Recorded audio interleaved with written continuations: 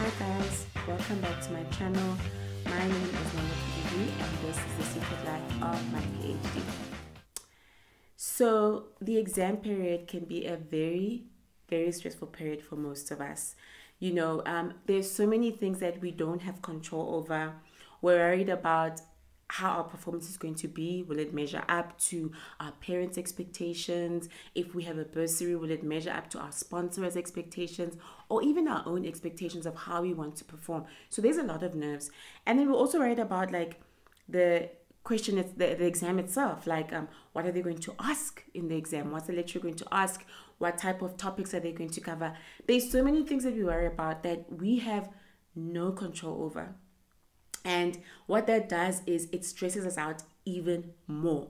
And that just knocks our confidence. The more stressed we are, the less confident we feel going into that exam. And feeling confident is very important when you're going to go write an exam. So that's why I want to talk about exam day rituals today. So a ritual, most people engage in rituals for the benefit of gaining control of a situation. You'll find people saying I can't start my day until I've run 10 kilometers. They exercise people. Or I have to make sure that I read a certain book or certain scriptures in the Bible, or I read or I pray. I cannot start my day without praying or meditating. So people have different rituals from different religions, different practices, different cultures.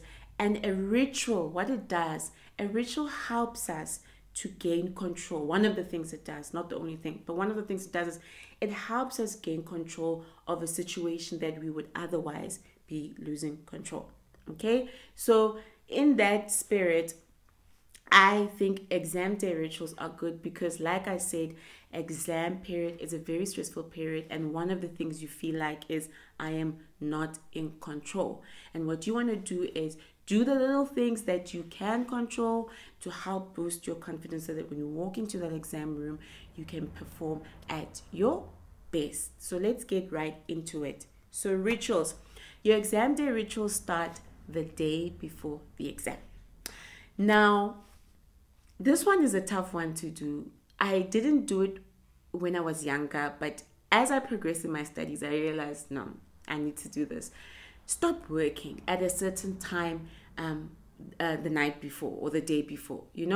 I would say even the day before, stop working. But if you really feel like you need to study, then, at 7 o'clock, 8 o'clock the night before, put your books away. If you really must study, stop at around 8 o'clock. And I know, it's so tempting to want to continue studying even later, especially if you feel like you haven't studied enough, or not feel like, if you haven't studied enough, because we do these things. If you haven't studied, you only studied 3 days before and you haven't covered the work and you're stressed. But you know what, going further and draining yourself and stressing yourself out trying to study all that work and cram all that work a few hours before the exam is not going to help you. So even if you feel like you haven't studied enough, or you haven't studied enough, I still recommend that you please, at a decent time, stop working the night before the exam.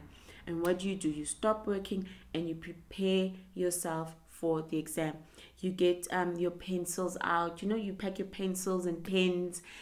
If you need a special calculator, whatever it is that you need to write that exam, you know what it is. Your rulers, you pack that stuff away. You get your clothes ready, right? Because you're going to need clothes. Hello. So you get your clothes ready for the exam day. Get that ready. And then, things are different now with COVID. Some people are writing exams at home and some people are writing at venues. So if you have a venue exam, you are going to, not a venue exam. If you're writing at home, you're going to make sure that you've got your laptop, that you've got everything charged, everything's good to go, and you've got enough data to write your exam. And also check things like the load shedding schedule. If there is load shedding at that time, check that your neighborhood is not hit by load shedding at the time that you're writing.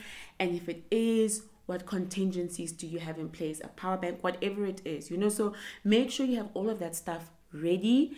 And you also communicate with your family. You let them know, or your roommates, if you're staying with the guys, in this time I really need to focus. It is exam time. I cannot be distracted, right? If you're writing at a venue, you need to make sure that the next morning you arrive there early. So that means if you're taking public transport, make sure you get there early. If you're driving, remember there's traffic, whatever it is, get there early. And I'm not a fan of hanging around an exam venue with people chatting about the exam just before you write. And I think maybe most people don't like that. But you can go find a little corner.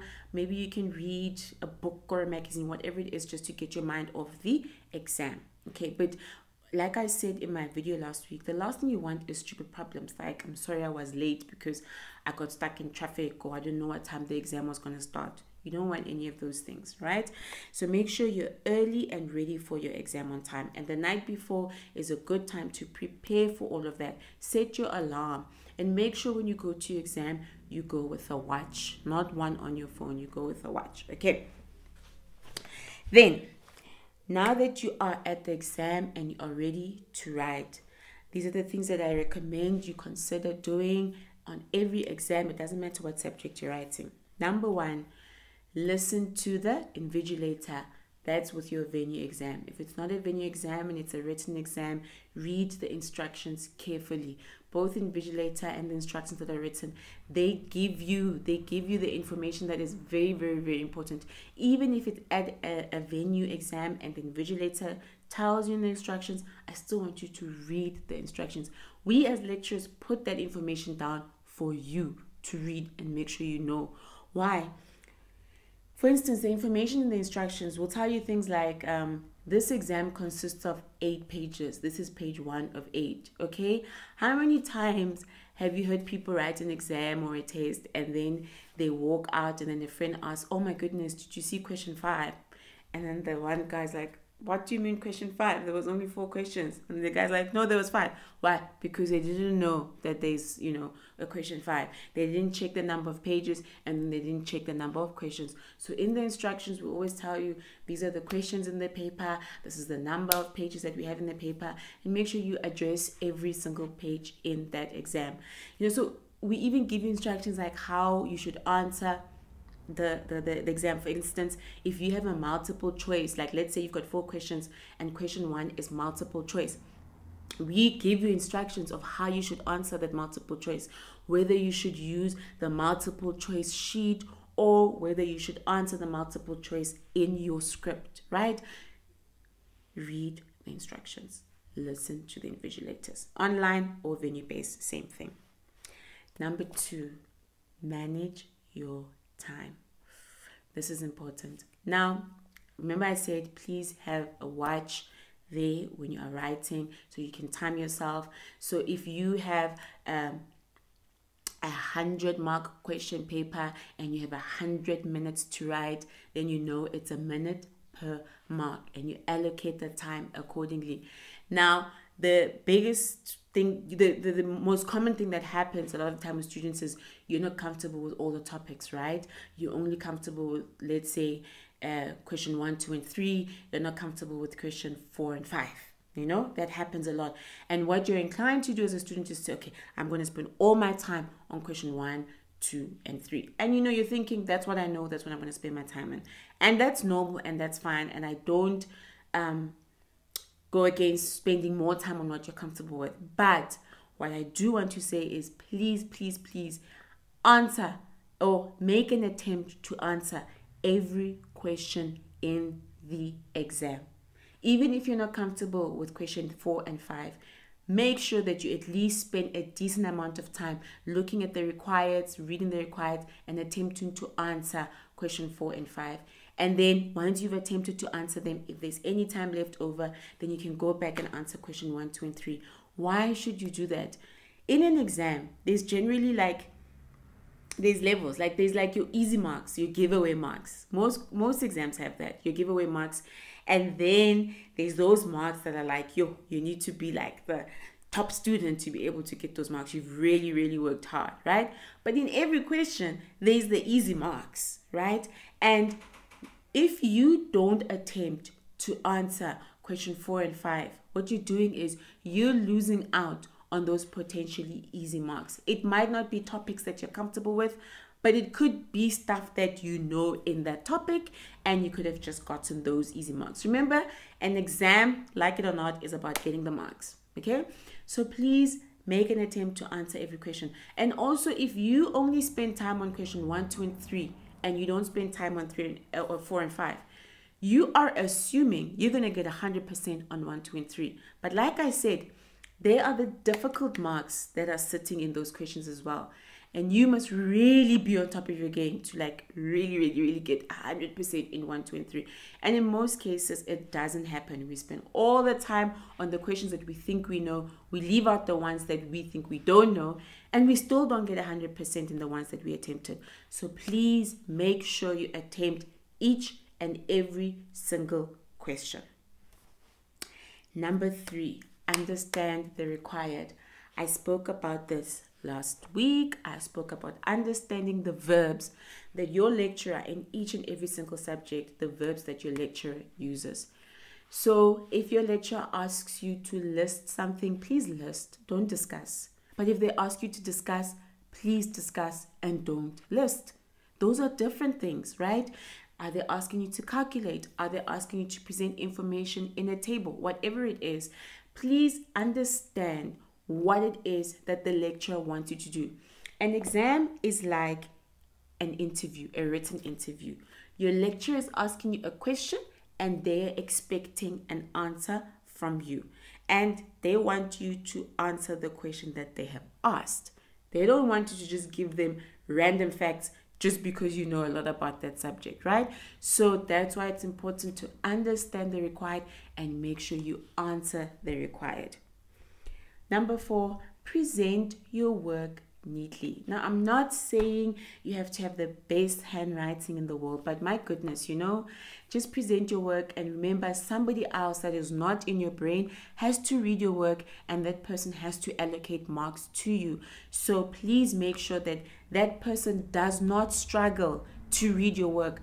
Don't make someone struggle to give you marks. Don't make them struggle to read what's going on in there. So present your work neatly.